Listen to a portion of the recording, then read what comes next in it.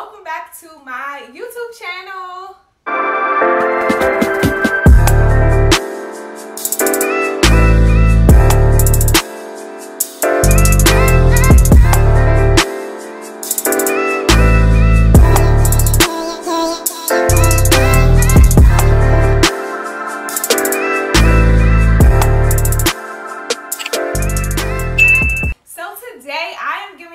The inside scoop on how I manifested $1,000 in 21 days. I'm also going to share with you my July goals and if I was successful, and give you a little sneak peek into August goals. So let's get started. So if you don't know what manifestation is, please take some time to look into it. Manifestation is the process of creating your reality. Literally, there are many ways that you can manifest things into your reality. I am a big fan of manifestation. I have been manifesting my reality for a long time, and sometimes we are manifesting things and we don't even know it.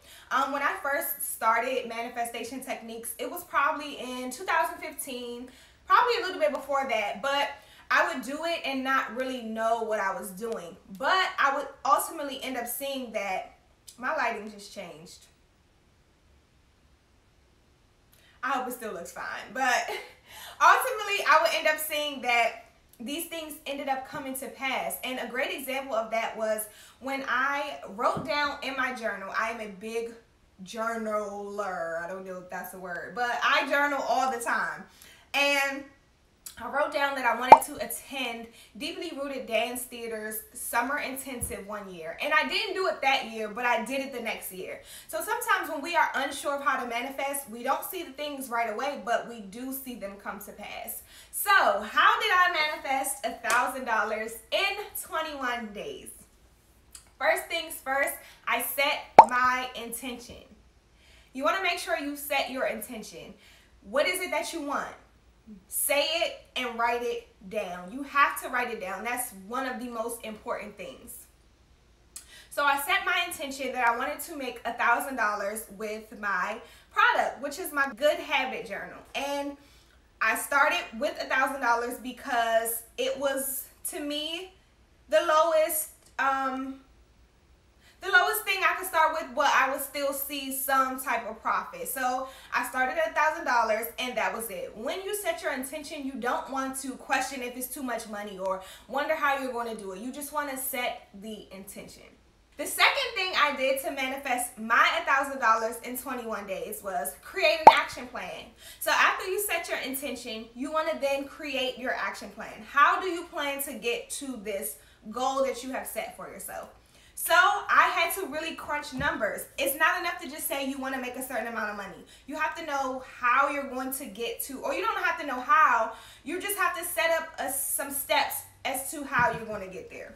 Because you might, your $1,000 might be manifested in a different way, but you do want to have a plan of action in place. So I asked myself, what number of journals do I need to sell in order to make $1,000? I had to factor in a lot. Okay, how much is shipping? How much does it cost to get to me? How much are my packaging materials going to cost? All of these things I put into consideration. I wrote it down and I got my number, how many journals I needed to sell to reach that number, and I created my action plan. So the third thing I did to manifest my $1,000 in 21 days was meditate. I meditated on this goal every single day. Not only did I meditate, I also do something called morning pages, where you write in your journal every morning 3 pages as soon as you wake up.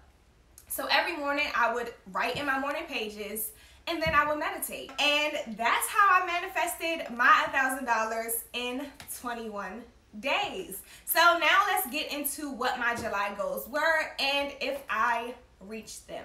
These are my July goals.